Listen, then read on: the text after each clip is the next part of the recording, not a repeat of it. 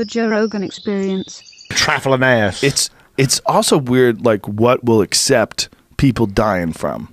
Like, I was listening to this podcast where this wolf lady, she's a wolf biologist. She was talking to my friend Steve Ranella on the Meat Eater podcast. And she was talking about how we accept people getting killed by mountain lions. Yeah. Like, it happens. It happened twice last year. Right. It happens. It's not really common, but it happens. But the moment that people start getting killed by wolves in America, people are going to get furious. Really? Yeah, because they reintroduced wolves in 1994. Right. That's right.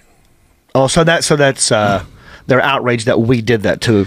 Yeah. Well, she was basically, they were saying there was two really interesting things about the podcast. A lot of really interesting things, but two that really stood out was one that these people they reintroduced these animals in 1994, but there were already some wolves here. Yeah. And the wolves would have probably eventually made it down there. It was in Yellowstone, right? Yeah. But that we aren't because the fact that they brought them in and it wasn't just a natural fixture. Oh. We have this thing like, oh, somebody ruined this. Yeah. Somebody fucked this up. Yeah.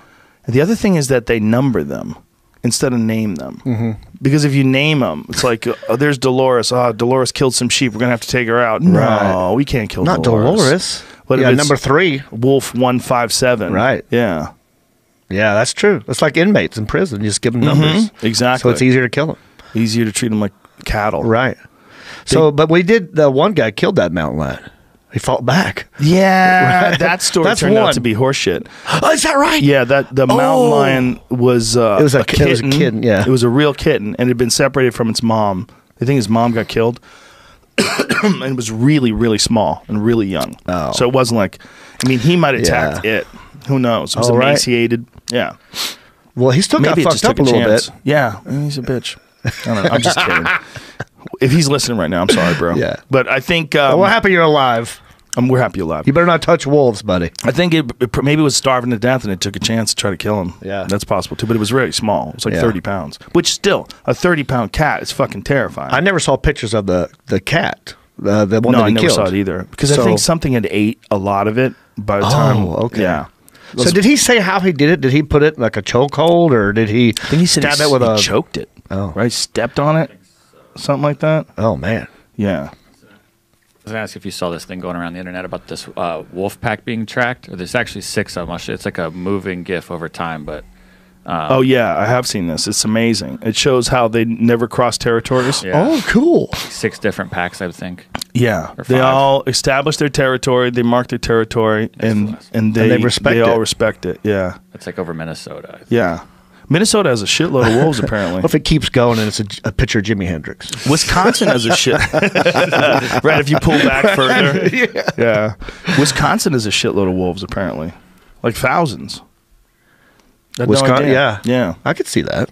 I mean, it's a lot of woods up there and just land. Not many major cities. I think I saw a wolf once. But it was. You mean like in the wild? Yeah, it was big. It was either a coyote or it was a wolf.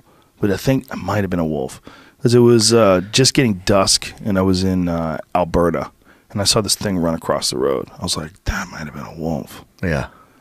But if you see a wolf, the spooky thing is, what are they doing? They circling you? Yeah. They're checking you out? And they're not usually alone, right? No. Those are the lone wolf, but that's rare. That's an asshole. That's a guy who got kicked out. You ever seen this video? This one's great. No. Look at the size of this thing. It comes out of the woods and walks across the street. Look at this. Oh, my size God. of this motherfucker. Jesus. That's a bear. That's such a big wolf. That's a bear. No, that's a wolf. I wonder what the that fuck weighed. is that? It's a big-ass wolf. That's what that is. That's probably a 130-pound wolf or something. Where is this? If I had to guess, that looks like Canada? Russia. Russia. Yeah, it's got to be Russia.